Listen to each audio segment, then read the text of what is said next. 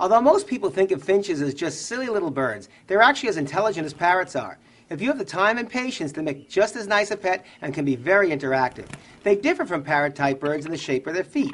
Parrots have zygodactyl feet, 2 toes in the front and 2 in the back. Perching birds like canaries and finches have 3 toes in the front and 1 in the back.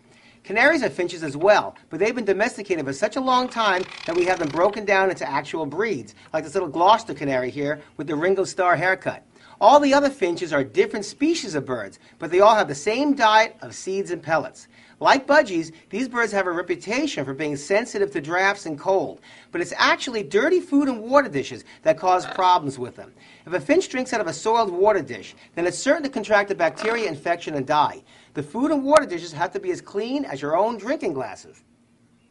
If you wouldn't drink out of it, then don't let your bird drink out of it. Their diet should consist of fresh seeds and vitamin-rich pellets mixed together with a small amount of dark leafy greens every day. They may be small, but they do have plenty of personality and deserve the exact same care that we bestow upon our dogs and cats. Remember, as with all pets, the love and attention, whether it's a big bird or a small little one like that, you give them will reward you every day.